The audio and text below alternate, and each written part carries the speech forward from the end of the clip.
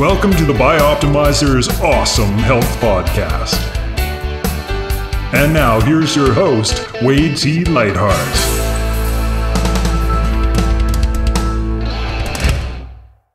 Want awesome health? How about doubling your energy? With our free Awesome Health course, you can get a new video and lesson every single day for 84 straight days. The course covers everything from optimizing your digestion, nutrient intake, correct health issues, including weight, skin, energy, immune system, and so much more. The course could easily be worth $200 or $300 for, and yet it's 100% free when you go to bioptimizer.com. That's bioptimizers.com. Once you're there, just enter your name and email to get the first 3 phases of the Bioptimization report. You'll get the report immediately and begin getting your video lessons each and every day from there on in. Good morning, good afternoon, and good evening. It's Wade T. Lightheart from Bioptimizers with another edition of the Awesome Health Podcast. And today we're going to talk about a really important topic, and that is how to test your biological age. We're also going to talk about testosterone levels and what's normal, because there's a lot of confusion about these things. And we had the good fortune today of having Dr. Paulvin, who has certifications in family medicine, osteopathic manipulation, anti-aging, and regenerative medicine. His practice in Manhattan combines traditional and alternative medicine to help patients live a healthy lifestyle and perform at their best. He specializes in peptide therapy, sports medicine, mitochondrial health, bioidentical hormone therapy, longevity medicine, and the brain-gut connection. Dr. Paulvin is recognized for his exceptional work applying a hyper-personal approach to help his patients, including Fortune 500 executives, Olympic athletes, and A-list celebrities. And he joins us today out of his busy practice in Manhattan to share some insights on these topics. Dr. Paulvin, welcome to the show. Thanks. Glad to be here. So this is, in my opinion, the most exciting part of medicine today, right now, exactly what you're practicing. And I'm going to preface this with our listeners. This week marks our 20th anniversary in Bioptimizers. And when Matt and I first started the company, we were essentially a bodybuilding company. I was a natural-based bodybuilding champion. And we were looking at advancing technology to live a long period of time. We had a CD because back then there was no, it was boards. There was no social media or anything like that. And so we had to record the CD. And on the CD, we had this thing about far out freaky theories.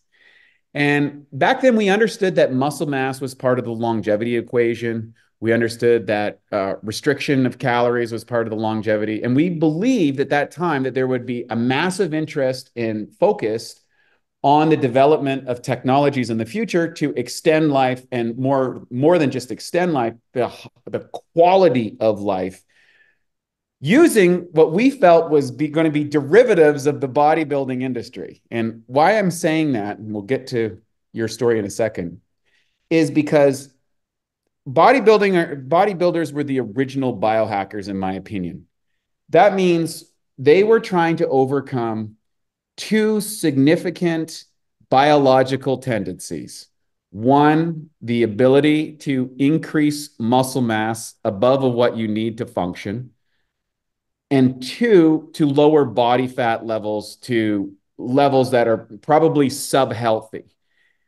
So why is that important? Well, basically, we have all of these genetic and biological mechanisms that are trying to go to this homeostasis. And medicine, if you look in the 1960s, came out. And if we look at the life expectancy in the 1960s in Canada, where we're both from, Matt and I know you're from the States, but similar to the United States, we had around 67 years old they expected for people. And the reason that is that's why they had the social programs for retirees. They said, we're going to have to pay these for 2 years. Well, Medical science, unfortunately, extended that to around 80. It was like a 20% miscalculation by the government. And so they had to borrow from all these programs to pay all these people. And a lot of that, I believe, was because of surgery upgrades. The interventions between people who took heart attacks, strokes, diseases, car accidents, etc. Surgery procedures went excessively in that favor. And I do believe that Dr. Filtzer, who put the first stent in the body from Harvard, is a friend of mine. He was on the podcast years ago, and he talked about this specifically from surgery as it's evolved. Medicines kind of solved, in the turn of the century, solved all the, like bacterial infection is probably one of the big things that it did. But what you're talking about in your area of focus right now is a whole new emerging set of medicine, which we kind of hoped for 20 years ago, but now it's here now. And that is really creating superhumans that extend past the capabilities of what we expect for a normal lifespan. Would that be accurate? Yeah, I mean, there's definitely now it's there. I think we're at the point we now know we have the data and the technology. Now is harnessing it to give us the biggest bang for the buck, literally and figuratively. So I think we're getting really close. For the people who want to be guinea pigs, or the first people who want to be the first in anything, it's right there. But there's still some fine tuning, but there's definitely a lot of great tools, both data wise and being able to utilize that data. So I want to talk a little bit about your background and how you got into this. Osteopathic manipulation, and then to anti-aging regenerative medicine. So how did you go into osteopathic? Those don't that's not really a common direction. Because maybe for our listeners, you can explain that. Yeah, there's actually there's actually a flow to it in the sense that when I started out X amount of years ago, at this point over 20, I was dealing with I was in a more rural area. I wasn't in Manhattan, and we were having I had a lot of patients who from sport injuries, kind of what you were describing. They wanted to either maximize performance or just heal from injuries quicker. And that's when things like PRP were just coming to the foreground and some supplements, but nothing like we have now. And they were, again, so it kind of put me down the rabbit hole there. And I was also dealing with patients who, unfortunately, I was doing a lot of patients who had chronic illnesses, be it Alzheimer's, Lyme disease, things like that. And they were looking for the non-traditional treatments. And that sent me initially into things like hormones and lab testing and the gut, and then now into the brain. And that kind of the functional medicine, I guess, or integrative rabbit hole kind of begot now the biohacking, anti-aging section of it. It's kind of exploded because, again, none of this was around 20 years ago. I mean, we're doing very basic tests and doing much simpler. I mean, again, the most technology thing we were really doing back then was things like PRP and acupuncture. So again, it just kind of, how do I help people has always been the question. How do I help you with the newest things that actually work? And that's why I ended up here. Right. We called our company Bioptimizers because we believed in a topic we called biological optimization. So how do I optimize the aspects within the human physiology to give me the most amount of performance, or a balance between top end performance and duration or longevity of performance in regards to a lifespan, as opposed to like an athlete looks at maximization of performance parameters. And there is a trade-off. There's a consequence if you want to go be an NFL football player, you want to be a professional boxer, or you want to be an MMA guy, or whatever that, or soccer player, whatever. Inevitably, all athletes' careers end before most people's careers take off. In other words, you're pretty much done by the time you're in your mid-30s as a professional athlete. And most people don't really hit their stride until maybe their late 30s, early 40s in a professional career. So my question to you is, who is the type of person coming into your clinic today, and why are they coming into the clinic to begin with? It's pivoted completely, which is cool. I mean, I love the part of the reason I do what I do is it's not cookie cutter at all. It was 3-4 years ago, it was more illness space looking for the newest, coolest thing. Now, because of everybody from Peter Attia to Tony Robbins, now it's people who want to know how to cull through all the noise out there in terms of I want to live my best life now. I want to potentially live till I'm 90. I want to know how to use the data that's available to me, but understand it and make it usable, not like foreign language. I want to know how do I use how do I use peptides? How do I do IVs? How do I do this? And kind of I'm the conductor, I'm the tour guide, whatever analogy you want to use there. There's so much noise out there. There's so many good things and bad things out there in terms of what people are describing, and that's what they're coming for now. They come in. Most of my patients now come in with an extreme knowledge base, which is awesome. They speak the talk, which makes my life a lot easier. I mean, it comes out interesting when I have my husband wanted me to come in, or my whatever one, and they're like, what do you know about A, B, or C? Like, I have no idea what you're talking about. And it's still we can still definitely help those people. But I mean, I have people who really want to push. They want to be an 11. They want to live to 120. They want to again. They want to have. They want to look good, feel good, and perform well. What would the age demographics and maybe gender demographics be on that? It's probably I have everybody. I mean, I have a 17-year-old and I have a 92-year-old, but it's Wow. probably 27 to 55. And Yep. I'm probably now 60-40 male, which Yep. I've never been male dominant ever. The last year to 2 years, I've flip-flopped a little bit, especially with the advent of peptides. But it's now male skewed a little bit.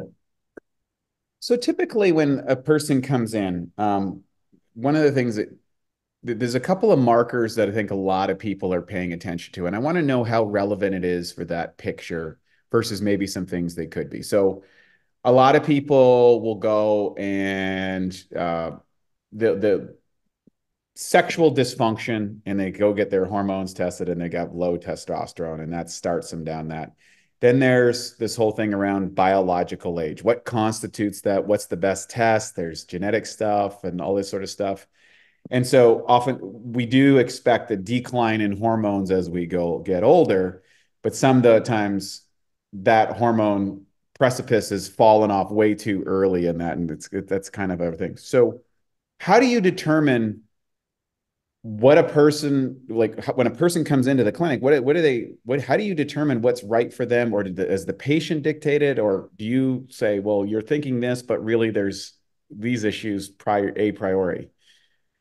It's mostly in most cases the basic stuff is me. They're all going to get this a very comprehensive micro biomarker panel and basic lab work no matter what. Most of my patients now are getting a biological age test done, various ones for different reasons. Um, those are the kind of the core. I mean, a lot of my patients now are also getting a lot of the cancer screening, liquid biopsy, and the full body MRI testing done. That's just because of the set patients I have. And then beyond that, it's kind of individual. Because again, there's two pieces to it. Part of it, unfortunately, a lot of these tests are not covered by insurance, a lot of them. And B, and it's happened more and more, is some people just don't want to know everything. There's people who don't want to know, and there's people who want to know everything down to the nitty gritty. And I always make them aware of that. It's come out, especially since the Peter T. or Chris Hemsworth thing last year, where he came back positive for ApoE4, which is an Alzheimer's precursor gene. And some people, 70% of people were like, yes, I want to know, I want to know. Other people are like, no, I want to live my life. I don't want to know, I don't want to have Big Brother watching or anything else. And they're like, well, I'll just take the basics and use that. So again, too much, some people don't want every piece of information down to their whole genome done. And I totally understand that. I explain the kind of the plus and the minuses to them. What biological tests do you feel are most accurate? Because you said there's a lot of opinions out there about which ones to do and why you would do them and why you might not do one. What constitutes a good test and which ones do you prefer? Biological age test we're talking about specifically. Yeah. I mean, number one is the Dunedin pace, which is has the most data behind of any of them. I mean, no matter what test you're doing, you want to know how it's has good data proving that it works, it's accurate, number one. And with these biological age tests, it's like a lot of the computer things we're having now. The more data that's inputted into the system, the better and more accurate and consistent results you're going to get. We're seeing with AI and all those other things as well, where if it's based on one thing, it's just not going to be work as well. So Deneen Pace kind of has both those kind of nailed down. And there's links we know that the way we explain to patients, Deneen Pace, exactly what it sounds like. It's kind of like the speedometer of aging, where it's vacillating more quicker, getting more data with it, where it's not just kind of more fixed. And then all the other tests are more of the odometer with a measure of where you've been, and it's kind of more of a fixed number, but you still can change both. It's kind of how I try to explain it to patients. The Canadian pace is by far number one. The MO-mix test that's come out from True Diagnostics is number two. And then glycan age, which is a whole kind of different scientific method, is probably number three. And there's other tests that are out there that are good. Yeah. But those are kind of the three that I recommend my patients use. And then we add in more for the patients who want it. Now, this is really important because we've all witnessed this with someone who maybe has gone through a stressful period of time and you know, they come back and you go, oh my God, they look like they aged 20 years or 10 years or something like that. So that's kind of the speed of aging. Is there genetic markers that would indicate, for example, if we look at human history, life expectancy was, for most of human history, was what, under 40 years old for most of recognized history. In other words, the genes that allowed you to maybe be strong and live very quickly and survive under very difficult conditions and replicate and extend your genes into time may not be the same genes that allow you to live a long life. Is there any correlation between, like, you know, or is there any way of testing which genes are actually better for longevity, but might not be best for maximization? If you would look, It's presumed. It's not been nailed down yet. They're doing that now. I mean, you've heard, again, with all these new TV specials, there's a group of patients called super agers that are living to 90 and 100, especially over 100, the centenarians. They're doing some genetics on them now. It's more kind of the other way around. We're now knowing it's certain behaviors in terms of being positive, having community, again, exercise and sleep as opposed to a specific gene. They also do have less epigenetic damage, which is from methylation, oxidative stress, and the other factors as well. But it's mainly we're finding more correlation between lifestyle and other factors opposed to a specific gene. which is really great news.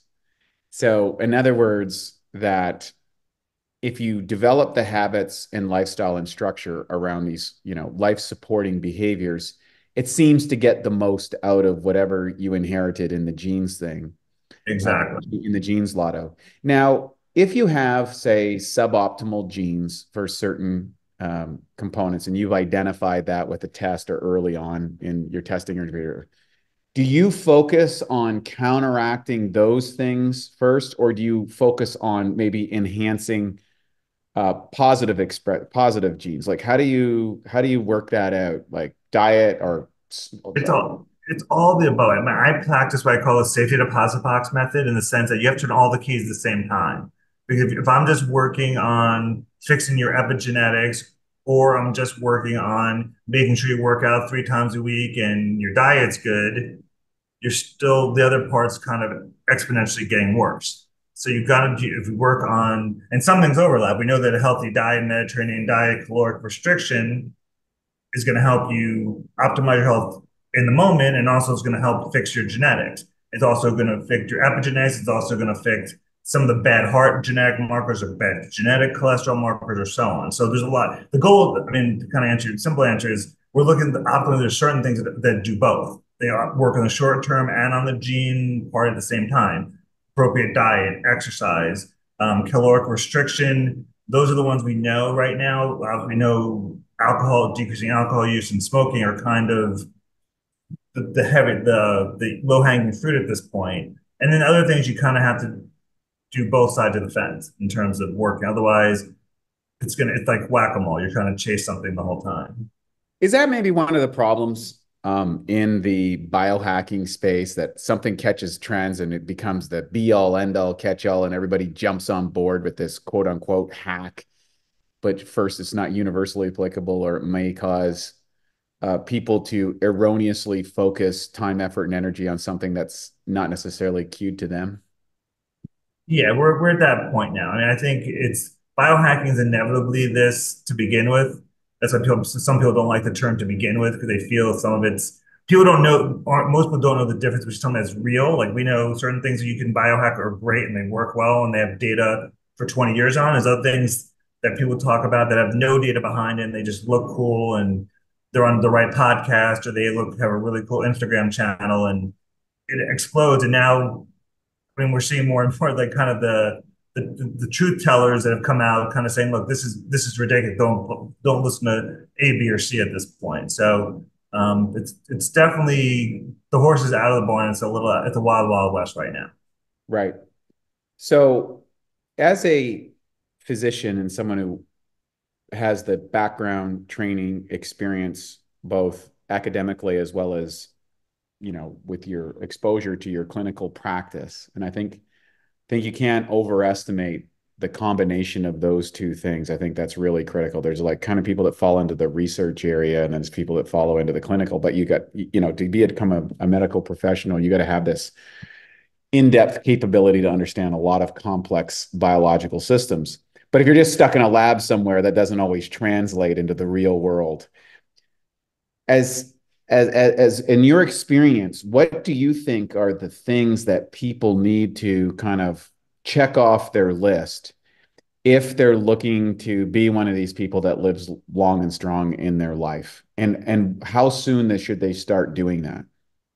Yesterday, at this point, I mean, again, it's a core four to begin with. It's exercise, and now we're getting more nitty gritty in terms of what they should be doing and how you do it is individual. I mean, you can be a power lifter, you can lift 10 pounds, you can do some Pilates. Again, you can get to that same point in different ways, but we know 60, 90 minutes, least of resistance weight bearing exercise a week. Again, some people do much higher, and that's fine. We know that, again, we want to do partly, again, in terms of VO2, not VO2, zone 2 type workout, and as well as doing maximal work, what they call VO2 max workouts now, 4x4s, where you go as hard as you can for 4 minutes and rest for 4 minutes. I mean, that number one. Number two, maximizing your sleep. Number three is your diet. It doesn't have to, not everybody has to be on the same diet. And I mean, the book behind you there, it's finding that right diet that works for you and that correlates with how you feel and as well as what your markers are. And then it's just like lifestyle and stress reduction. Those are the core things that you could start yesterday. And then it becomes, again, then the other things become caloric restriction. Other things become using things like sauna multiple times a week if possible.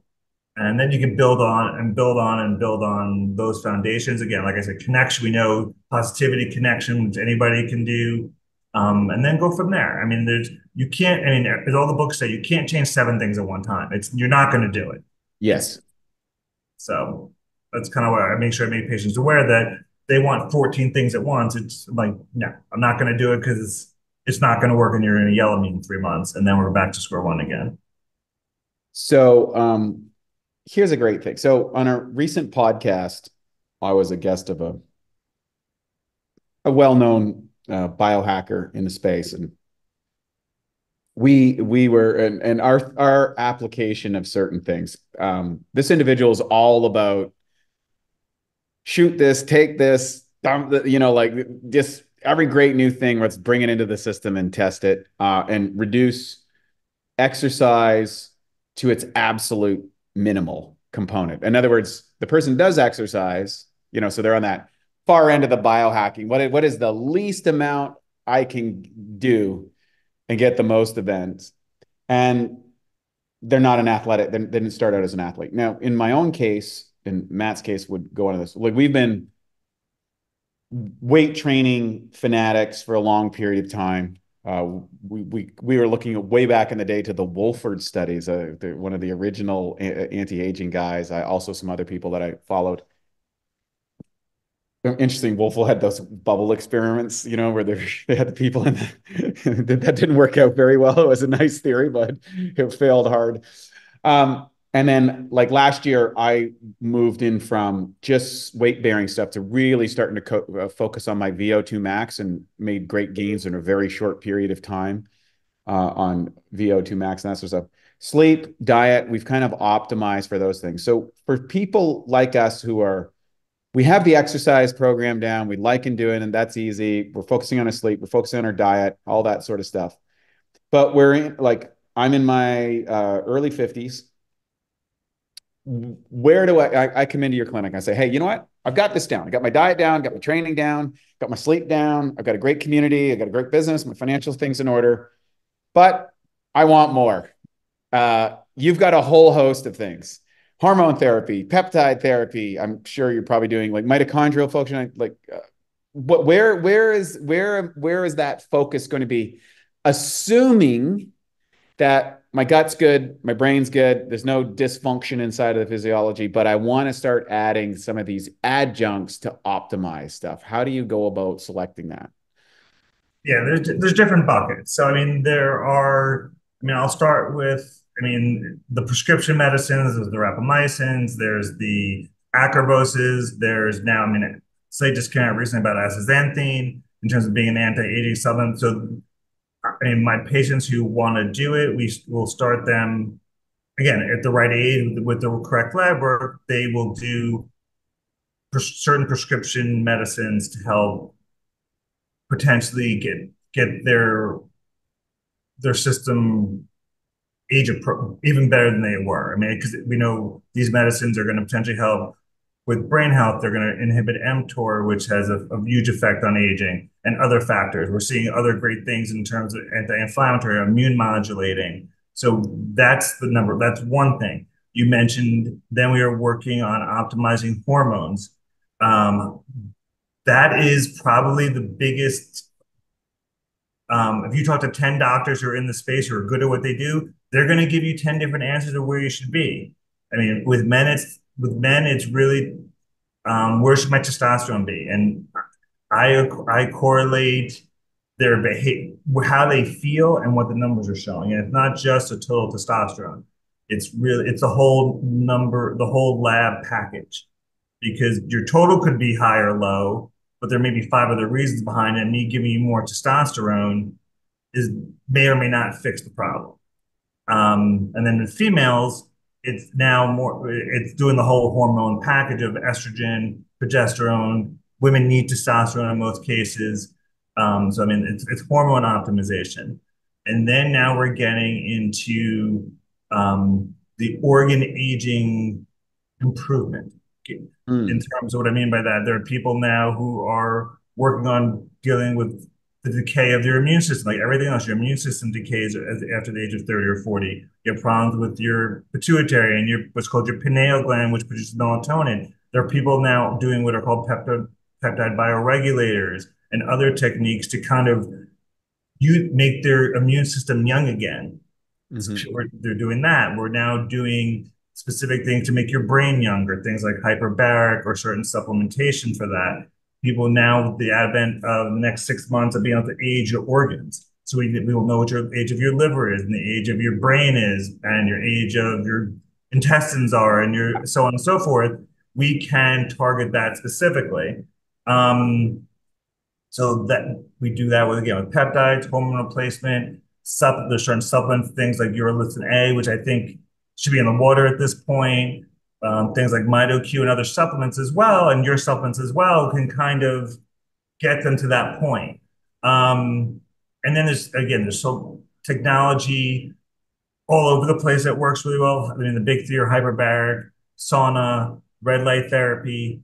Then again, you go into the IVs, which could be from a $200 Myers cocktail, which doesn't do much, to now we do peptide IVs to stem cell IVs, especially out of the United States.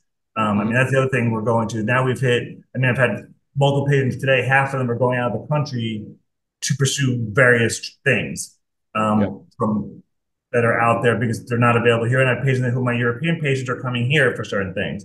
Global tourism is is the Bioptimizer biohacker's dream at this point. And it's kind of like it's become commonplace. The stem cells, exosomes, and then follistatin IVs, which is a way to help build muscle and get your whatchamacallit, get your weight, your visceral fat down and get your weight down and build muscle. So all these different things are out there. And then you have, of course, of all the tech gadgets, and we can go on forever. I Yep. mean, the other thing I'll really point out is it's getting the high end data first. It's getting a biological age test. It's getting a DEXA scan with a metabolic component to it. It's getting a good VO2 max test done, because that if the data is we don't have the data, you're kind of guessing, and you also not able to track what you're doing, because you may want you may want to be lifting heavy to get to your goal. I don't lift heavy. I just never will. I can't do. I have a bad shoulder.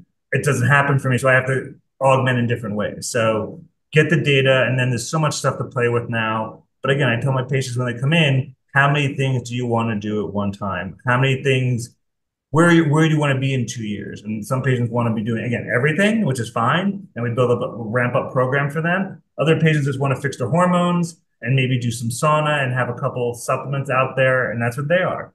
So everybody's individual. If you were to kind of classify maybe the top, I don't know, 5 things from the medical side that you're seeing that are solving problems that people are coming into the clinic are, what would you say those items would be? In a vacuum, because I mean, every Yeah, I place. know you can't. I know because yeah, you could say, okay, well, hormone therapy, but someone comes in with great hormones, you don't need that. No, what I mean is everybody, depending, actually, it really just depends on where you live at this point. So in a vacuum, just if you could do anything you wanted to, the Yeah. things that I'm seeing I mean, peptides are definitely on that list. Hormone replacement is definitely on that list. Um, EBO and plasmapheresis, which has kind of been a new entree into the What's that? Plasma. EBO and plasmapheresis.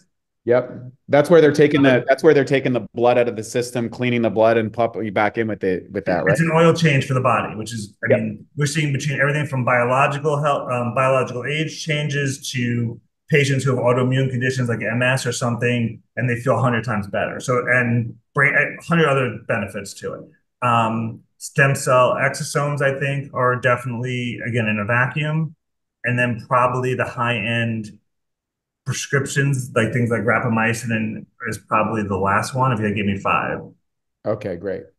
So in the world of let's kind of dive into a couple of those areas because you know there's so much confusion, and one of the things that concerns me is that people randomly shotgun something because they heard it on a podcast and they thought, oh well, this peptide is going to be great.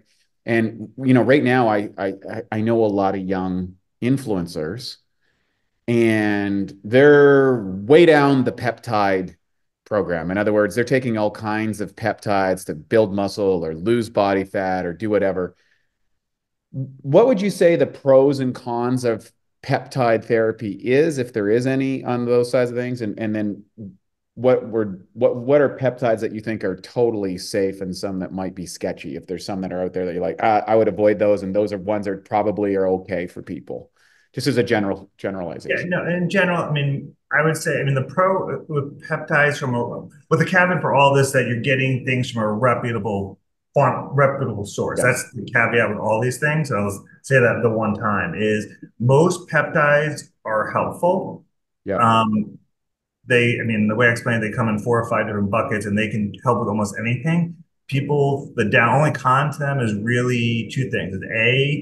Well, actually, people don't know how to dose them, or dosing them too high. People think that they're the only thing you need to be taking, and that's kind of a combination of some social media stuff and just like you said, people are just going down the rabbit hole, and the lack of understanding that you need to for maximal benefit. You want to stack them. For people who don't, stacking means that a group is more beneficial than just individually taking the peptides, and you also are cycling them. You don't want to be on any peptide except for, again, in rare cases where I've used them for patients who've had like a sports injury where we've had them on for a decent period of time. You're cycling. You go on, you go off. There's enough peptides and other things out there now where you can do something for 3 or 4 months then we add something else if you need it, and you go back on it. To do more is not better, and that's kind of the whole concern a little bit with the whole biohacking space. Understanding the nuance that more is not better, using it to its optimal benefit, and then tracking where you are is really where it works.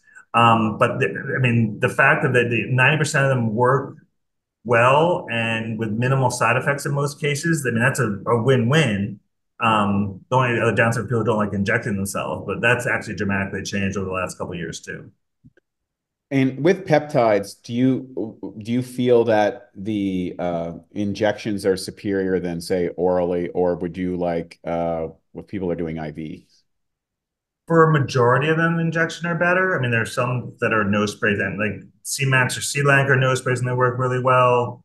Um, those exceptions, but most cases the injections are the best. I mean, I have some IV peptides, and they work even better, but that's not the norm for most people, and not necessary in most cases to do continuously.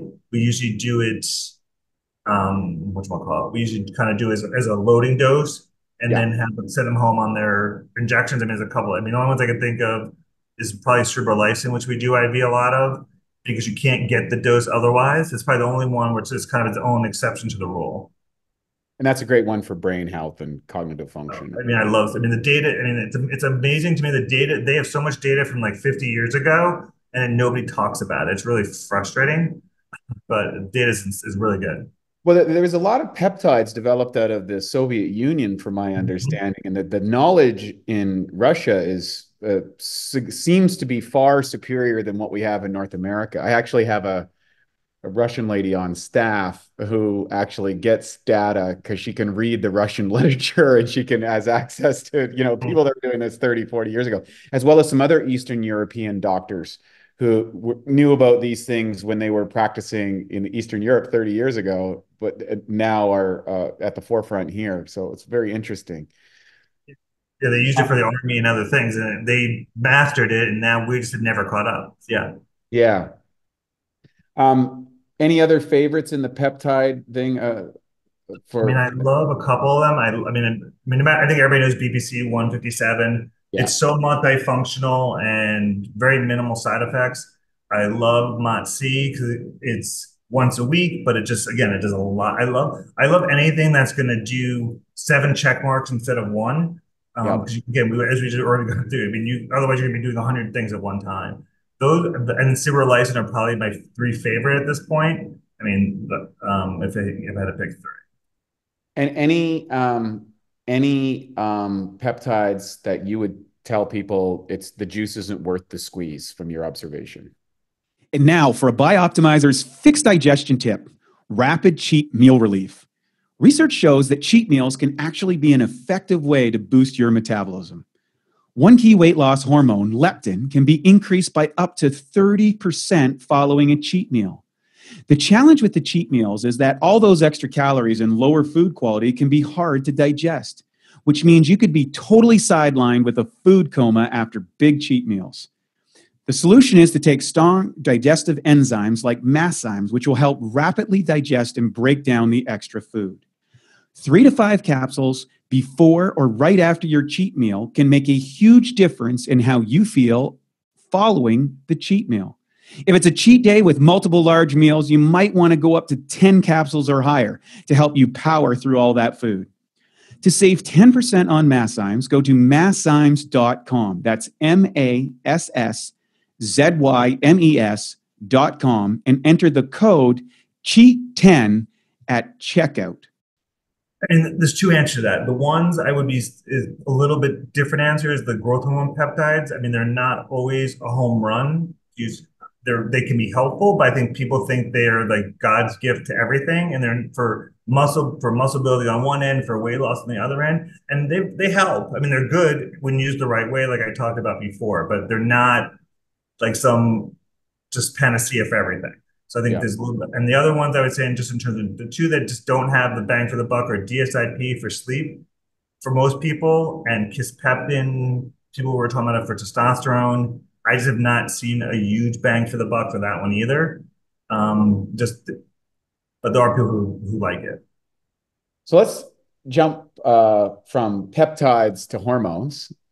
So So there's an interesting debate, certainly in the muscle building community, and I'd like to get you to weigh in on it. And for a lot of people, just to context this from a longevity perspective, muscle is one of the big metabolic factors as well as quality of life factors, especially as you age and your hormones decrease. And maintaining muscle requires both exercise, a diet that supports that exercise, but it also needs hormone strength. Now, a lot of guys started, they didn't want to go into hormones. They didn't want to go into hormones, so they would start using peptides instead to augment muscle building capability or athletic performance. I would like for you to kind of weigh the pros and cons against, optimizing your hormones rather than, cycling through peptides, or which one would you choose, or how would you use them in conjunction? Okay, that's an interesting question. I'm trying to how to answer. So it depends on it really depends on where somebody is, what their goals are short term, like with the next 6 months. Mm-hmm. And then what sport they are. I mean, I'm going to treat a basketball player different than somebody who has a bodybuilding competition coming up in 3 months, Right. or like, so again, in a perfect world, I love combining both together because you're going to get obviously the biggest bang for the buck. In most cases, is from 80% of my athletes, I would do more peptide stuff with a little bit of hormone optimization, unless the hormones are in the toilet. I mean, if their testosterone comes in at 200, if their DHEA is horrible, or the LH, like some of the other lower level hormones are way, way off, then they have to fix it because nothing is going to do much unless you can't be walking around at 200 or something like that. Yeah. Assuming they're somewhat close, it's peptides, except for my athletes who are all their main number one goal is I need to put on more muscle. Then it's hormone optimization, even going to like hormones at a 10, and then augmenting that with the peptides, like everybody knows that the Wolverine stack, which is CJC, BPC, and thymosin beta 4, and then throwing in MOTS-c because of the mitochondrial effect, and it may help VO2 max, it may help work out to some extent, also boost AMPK and so on, and insulin and all those things. So again, it all depends on who I'm dealing with. Again, it's very individual, but again, most of my patients, I would say peptides, because the way peptides are usually going to be more positive. Testosterone replacement, especially as you go to a higher level of athletes, it's kind of like it kind of explains like a 17-year-old driving a Ferrari. It's very powerful, and hopefully it stays on the road, but it may go off, and then oh my god, I'm losing my hair, or I'm getting man breaths, Right. and then it's like, what did you do? And then peptides you're not going to go off the road, but Right. people who want testosterone understand there's a huge bang for the buck, but you may go off the road a little bit. But and I have a lot of these cheesy now that kind of explain to patients because they just think there's no bad with any of these. But that's kind of how I look at it with most patients. But there's usually a mix and match. But again, I'm more peptide guy than testosterone guy. Interesting. And then from a cycling perspective, I think you said what, 3-4 months is usually the top end on a given peptide that you want to come off it.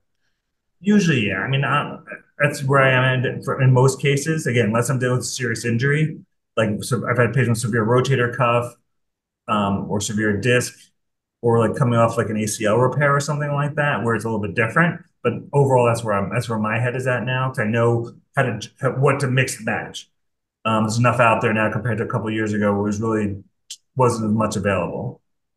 Do you find one of the things, so I think a lot of people still misidentify testosterone or bodybuilding drug stacks versus hormone optimization versus peptides. Now, in the bodybuilding world, if you take a lot of hormones like super physiological dosages, you gain prodigious amounts of muscle, lose prodigious amounts of body fat, and have prodigious amounts of side effects. Hormone optimization, you're kind of putting yourself in the optimal zone, but you see increases of muscle mass or lower the body fat percentage, which is usually the cosmetic side or the health related side of that thing. But relative to those things, like how does peptides differ from those things? Like when you come off when you look at athletes that, a great example of this was the UFC athletes once they brought in the WADA testing. Well, you saw all of the athletes just look completely different within a year. Is the gains from peptides the same as, say, hormone augmentation versus like hormone super No, regulation? I mean, one first caveat is event athletes. Like again, somebody trained for bodybuilding or a UFC fighter, where they are charging 3 months down the road and then they're coming on. That's a different conversation. That you are maximizing their hormones are the first, or probably I should say to me that's the first thing. Somebody who is a 6 month season athlete is a little bit different. Taking WADA again, that's kind of out of the equation. That's a whole other conversation. Testosterone has a higher hormonal optimization has a higher ceiling for most people in terms of performance. In terms of recovery, the peptides have a higher ceiling. So again, you want to with lifting and training, you need to have both because we know that. I mean, if you have high inflammatory markers, if you have poor gut health, high LPS, all these other things, your muscle building is going to be affected as well as you're going to be in more pain, which is going to affect your cognitive performance and then snowballs on you. So it's a seesaw, and you want to, in perfect world, you want to have both. But again, with event-based performer or event-based athletes, you're going to have the hormone optimization up a little bit more than the recovery part, but you still need recovery. Otherwise, I mean, again, you're going to end up almost in the same spot potentially. So Now, does peptides disrupt sperm count like hormone therapy can? there's some it's out there. There's no definitive data. There's a couple. Some people have said it with BBC. Some people have said it with GHK copper. I mean, the data are so small that it's not. There's so much interference in the study that you just don't know for sure. I've never had any patient tell me that. I mean, a lot of these anything that's not made by a pharmaceutical company or a huge supplement company is not going to get tested. Do these? Yeah. I mean, Yeah. a lot of these tests cost millions to $10 million. They're not. It's just not there. It's not going to happen. I mean, again, the Russians have done the most studies on most of the peptides that are out there. Unless a pharmaceutical company is trying to bring some of these peptides to market, and then there's better data. Like tesamorelin, which is what I call the Ferrari of the growth hormone peptides, has better data than any of the other ones do because they try to. It's partly a pharmaceutical drug. They use for other things, but it's not. I haven't seen it in actuality. Now, with hormone replacement therapy, does that disrupt sperm counts and people having Yes. kids, things like that? That's Yes. why you're on. That's why you're on HCG. That's why you're on aroma. I mean, especially HCG. It will decrease fertility. We have our patients look. Hey, if you're looking to have a child, 3 to 6 months before you need to stop the testosterone. If you're doing the injection method, if you're doing things like clomiphene or clomid, not as much because we use them for boosting fertility for men and women. So it's if you're just specifically doing the injections. Got it. Okay, great. That solves a lot of questions that I get in around that. And thanks for weighing in on those things. Let's switch gears now to the Evo. And can you share with people? I first got exposed to that about a decade ago. I was actually in Bali, Indonesia, and they had this technology. And I thought, wow, this is really interesting. It's kind of like the new version of bloodletting without leaking all your blood all over the place. It kind of regenerates it. So, can you talk about this technology and why you think it's valuable from a health perspective? EBO is what they call ozone, pretty much another word for ozone dialysis. There are different machines out there that do a different process.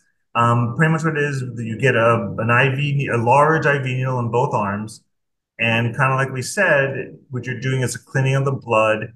This method, compared to like plasmapheresis, which is a little bit different, is where you're taking ozone, which is a gas, an oxygen gas, and a lot of them now have some type of colored light in there, different spectrums of light. Some have green light, some have blue light, some have all of the above. Some you can change them as that people think that certain wavelengths of light are anti-inflammatory. Certain people think they're antibacterial. The data is not completely out one way or the other on that part of it yet.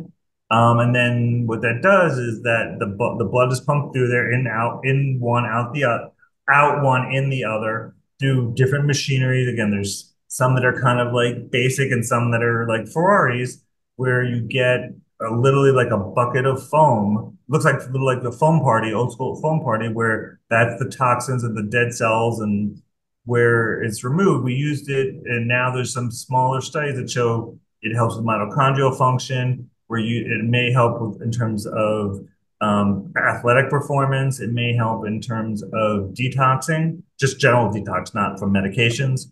We're using it also now for some patients who have cognitive issues. It's also been, so it's used both on the anti-aging front as well as we're using it in like Alzheimer's, a lot of neurodegenerative patients, a lot of patients with a chronic Lyme as well, a lot of chronic infections. It works really well because it takes out some of the toxins. It doesn't bind antibodies like plasmapheresis or transfer exchange does, but it's a very useful tool now that's gaining more and more popularity. The only thing with that compared to some other tools, there's a huge difference in operator experience. There's also a huge difference between the machinery itself. Some are kind of, again, very basic, and Yeah. some are like, again, are souped up and really work a little bit better. So it's not like, I can't have a good example. If you're getting an X-ray, the X-ray machine is pretty much the same wherever you go at this point. Versus these machines, there's a huge disparity. Infrared the sauna technology that there's exactly same idea. Yeah, wide variance. All those different things now. Yeah, that's a great thing. What was the other thing that you used? The plasma. What was that? It's called plasmapheresis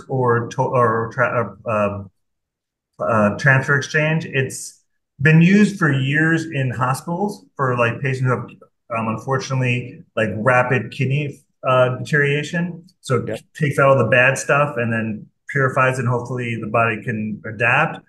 They started also using it, like I mentioned, in patients who have autoimmune issues like MS, like multiple sclerosis, where they find that it may help bind the antibodies and limit and hopefully lessen the symptoms, or patients who have had almost their symptoms disappear with it, if who have some type of neurological issue.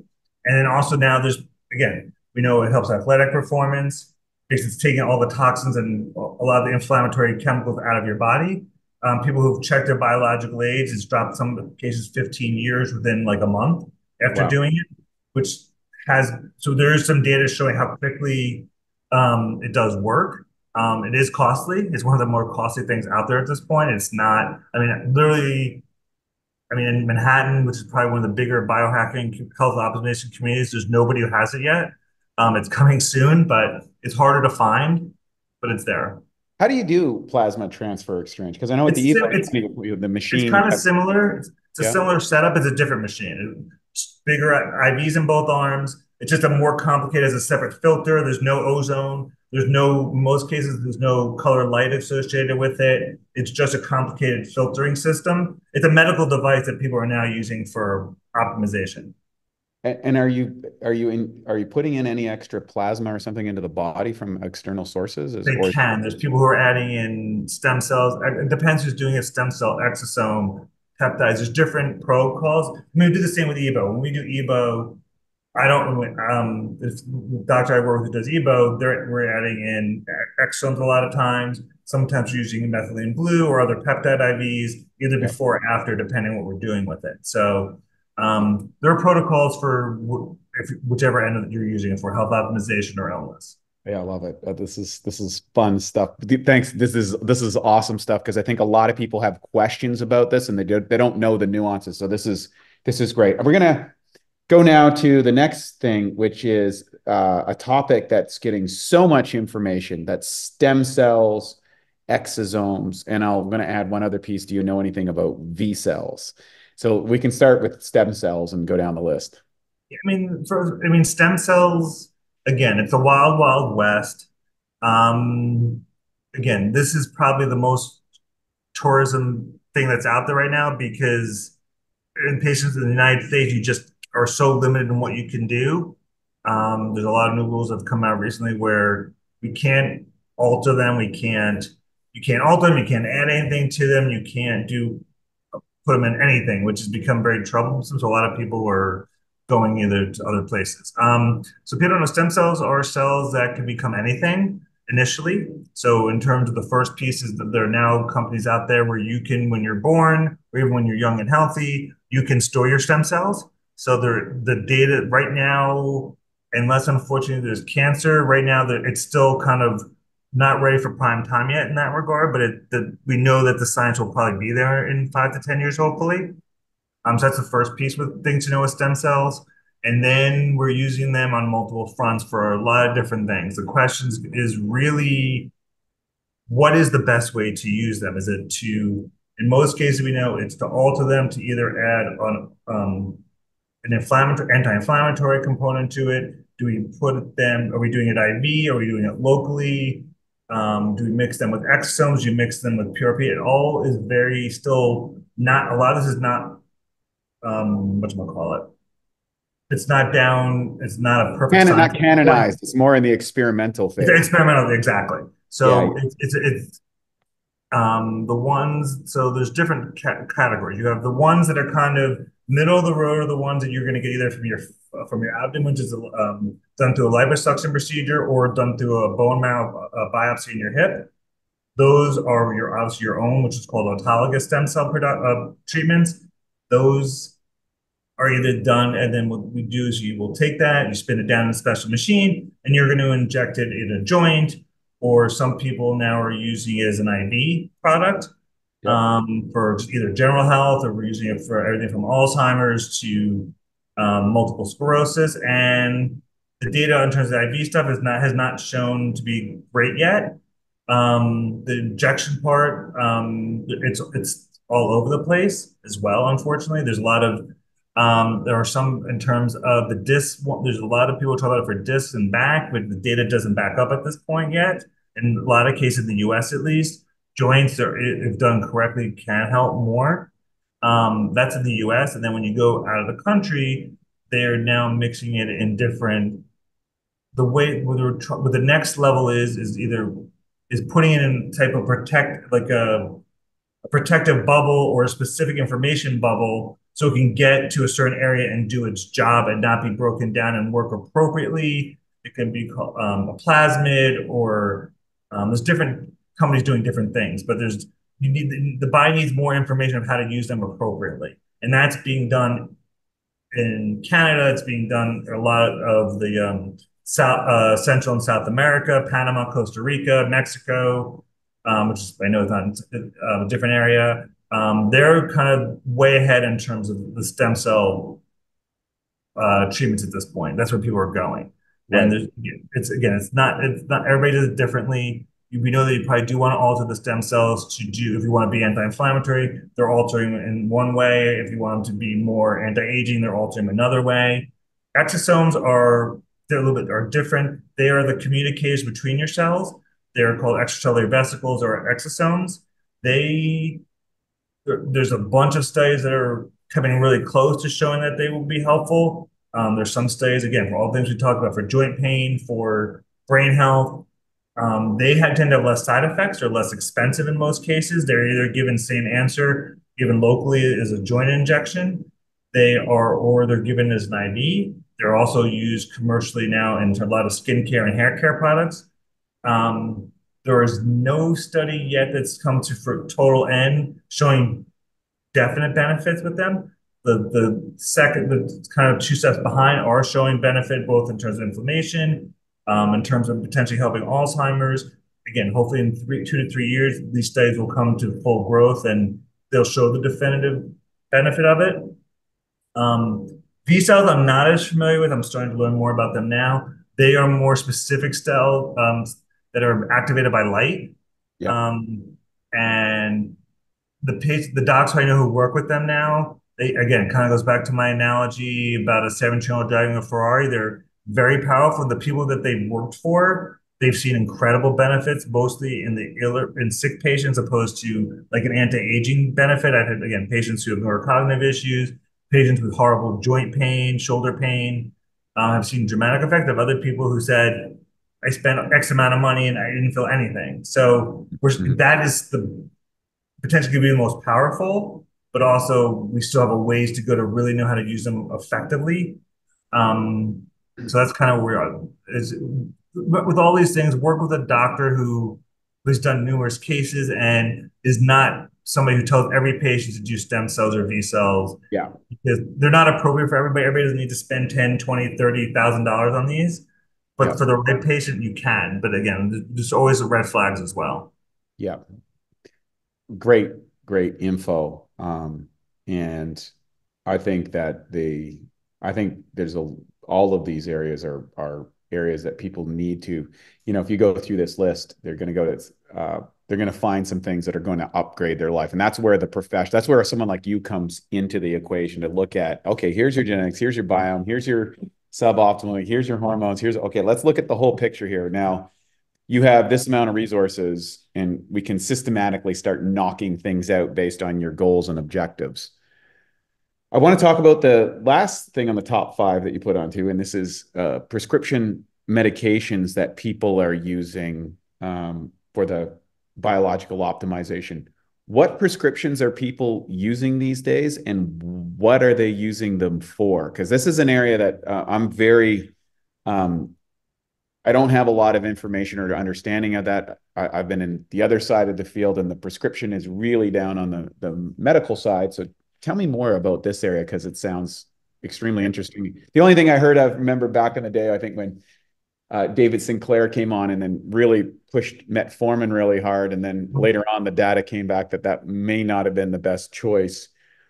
I don't know if that's on your list or not, or if you have a counter argument. Right now they're waiting for the study to come out. There's a big metformin anti-aging study that's coming out. Again, it's kind of with everything in this field. It was pretty much like you said, it was the first one out there, so it's better than nothing. Now that it's kind of, or all these new kids are coming, new toys are coming, it's gone way down the list. We know it affects muscle growth potentially. Some people have upset stomach with it. It doesn't have a huge bang for the buck. It is good for weight. It can induce autophagy, which is important. It does work on AMPK. It does have some benefit to it. It's just not a huge bang for the buck. The advantage is really inexpensive compared to some of these other medications. So patients who are cost of the main issue, we say, look, if you want to try this and their insulin is off or they want more energy, yeah, we'll try it with them. It's not my favorite. It's low hanging fruit. You can get it at the pharmacy for $5. And people who want to try something, and again, usually have another issue, either again insulin or weight gain, or females with like a lot of hormone issues. It does help, so it's usually an add-on. The big 3 or 4 that we use in terms of prescriptions are, I mentioned before, rapamycin, which is the main thing. It's an mTOR inhibitor. Reduces autophagy, but again, it's now been shown to help the immune system at low doses. At high doses, the cancer medication, which is an immunosuppressant, and doctors who aren't as familiar with the anti-aging way of doing it are like, no, I don't want you on rapamycin, especially your immune system. But we know the lower doses don't do that.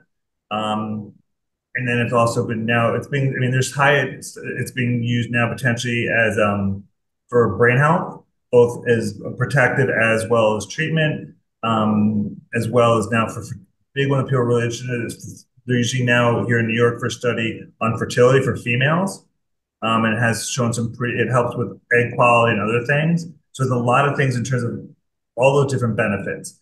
When it's been tested, it has some of the highest numbers in terms of hitting as many anti-aging markers that are out there. It helps with stem cell production. It helps with the immune system. It helps with autophagy. It helps get rid of potentially oxidative stress and so on. A lot of different factors. It's going to be not incredibly expensive. It's something you only have to take once a week.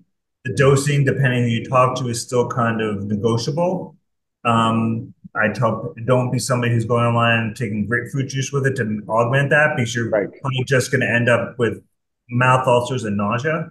Again, it's one of those things where more is not better. Right now, for most people, the lower doses work well. We check that with things like biological age tests and CRP and other things.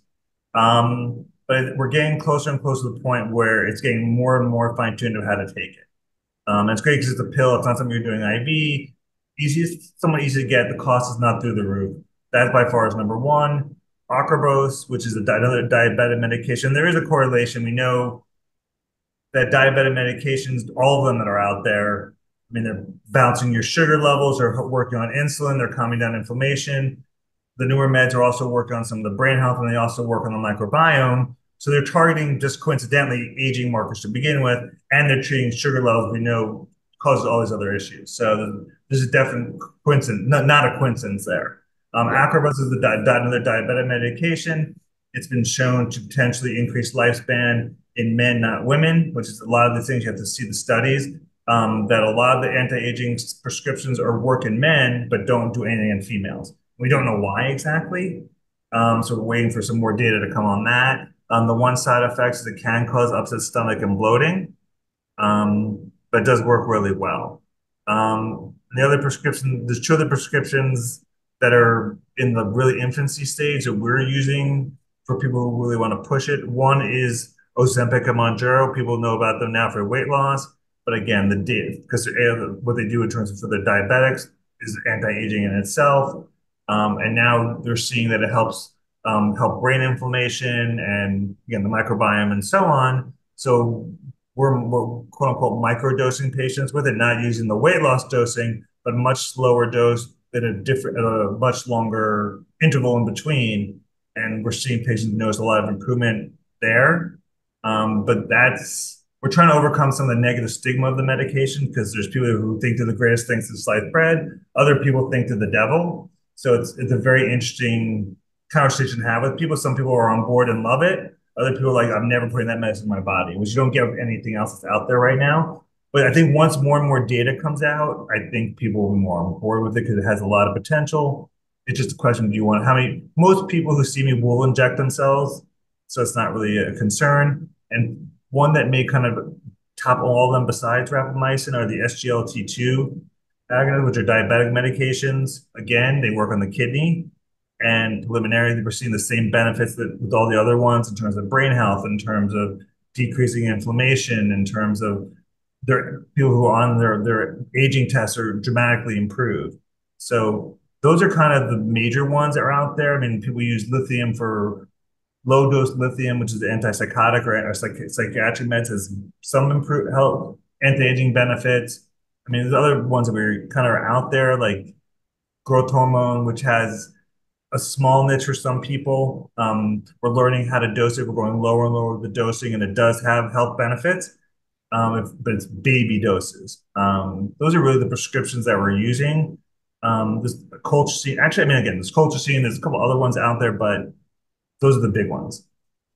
What's your opinion? We covered a lot, so thank you for all that. That was just awesome. But this is fun stuff. We're just going through this list because these are all the questions that we get all the time, and you've been so succinct and explaining the pros and cons of them. Any other areas like NAD treatments and things like that?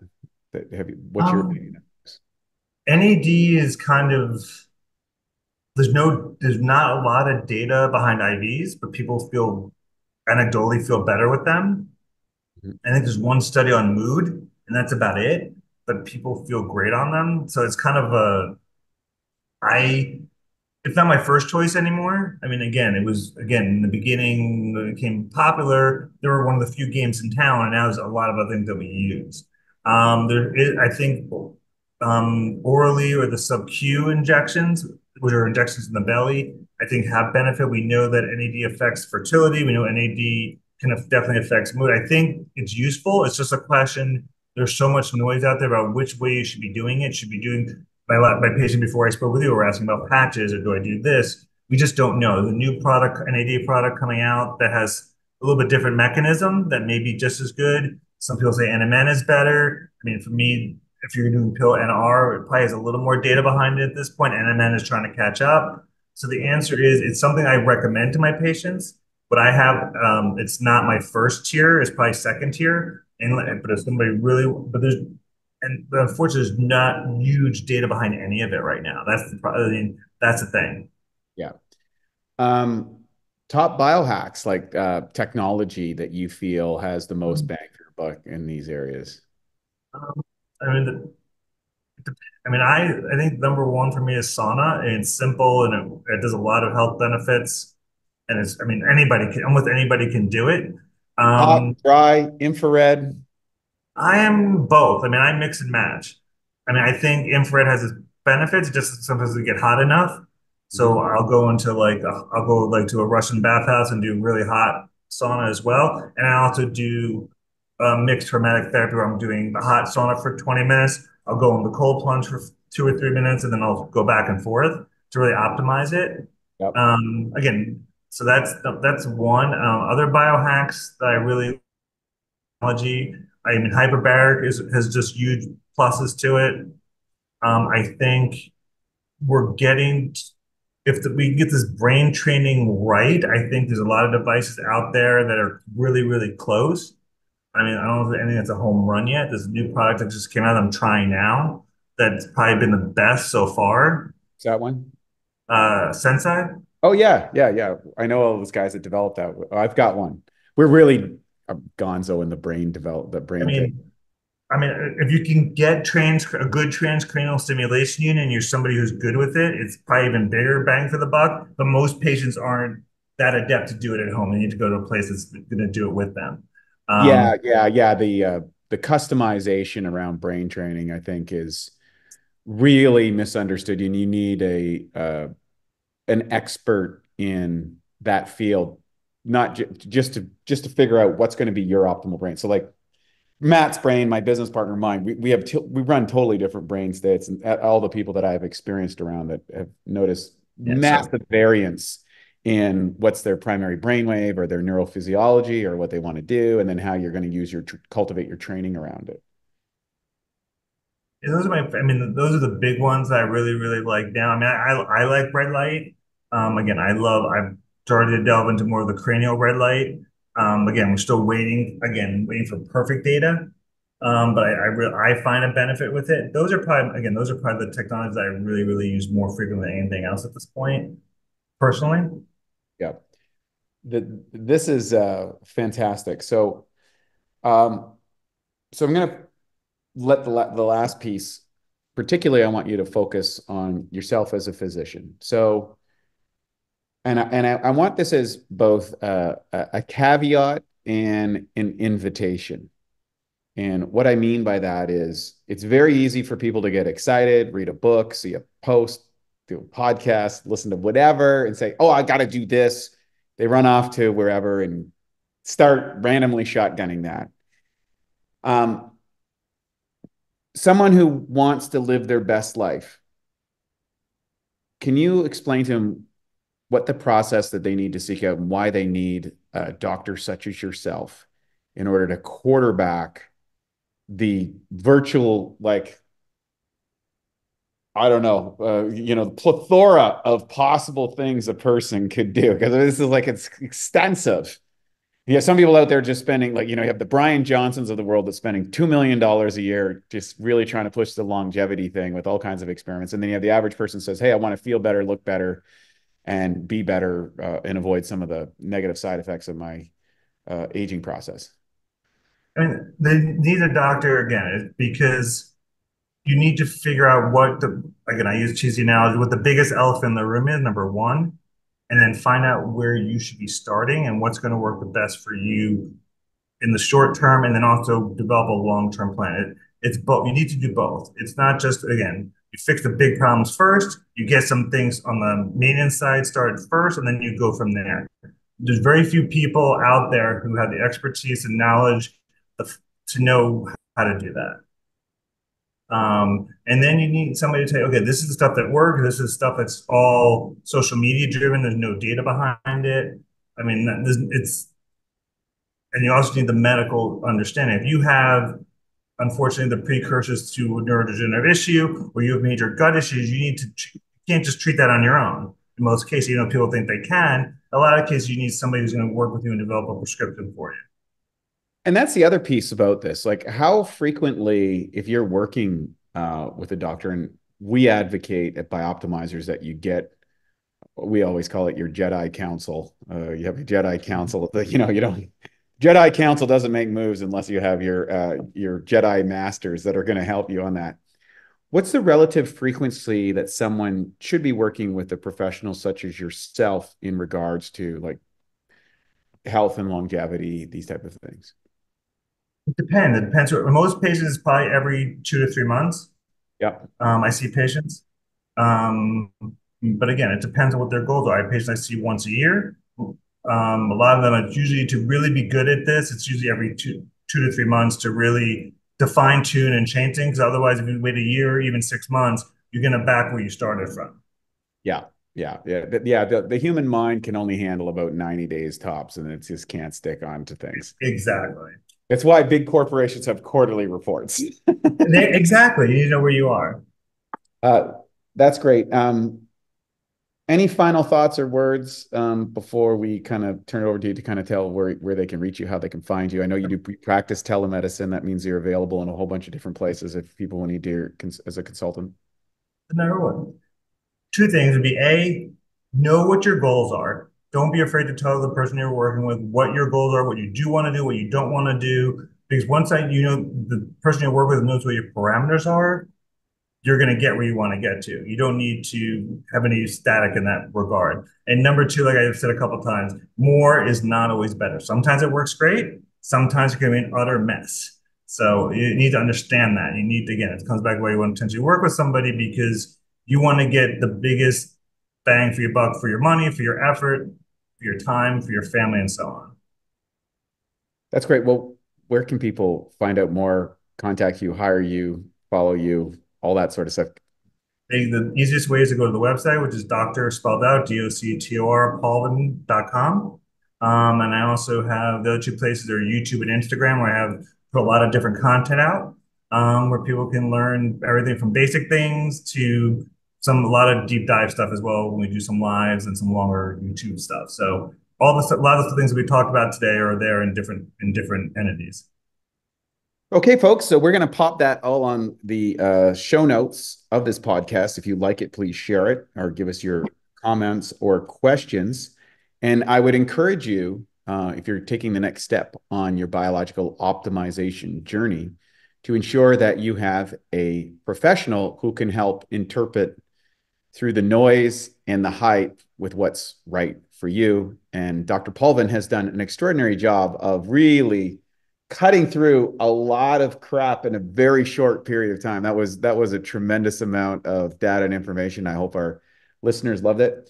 For all of you out there, thank you so much for joining us. I'm Wade T. Lightheart from Bioptimizers. This is another edition of the Awesome Health Podcast. We'll see you on the next episode. And of course, smash that like button and share with someone you love. Take care. Have a great day. Thank you. And now for a Bioptimizers fixed digestion tip. Turn cultured foods into superfoods. Raw fermented foods like sauerkraut and low sugar live yogurt can be good for you, but rarely have enough of the right probiotic strains for therapeutic benefit. So here's a way that you can turn them into superfoods. What I do is I get some raw sauerkraut or a healthy yogurt. Ideally, it's grass-fed or coconut-based, and you can empty 3 caps of P3OM into a container and mix it up thoroughly. Leave it at room temperature for a couple of hours before putting it back into the fridge. And what's going to happen is these probiotic levels will be multiplied. In fact, it doubles every 20 minutes. And then what you're going to get is you're going to have a food with strong proteolytic activity. To learn more about P3OM and why its patented strains make it the strongest probiotic available, go to www.bioptimizers.com. Thank you for listening to the Bioptimizers Awesome Health Podcast. You can find more information at bioptimizers.com.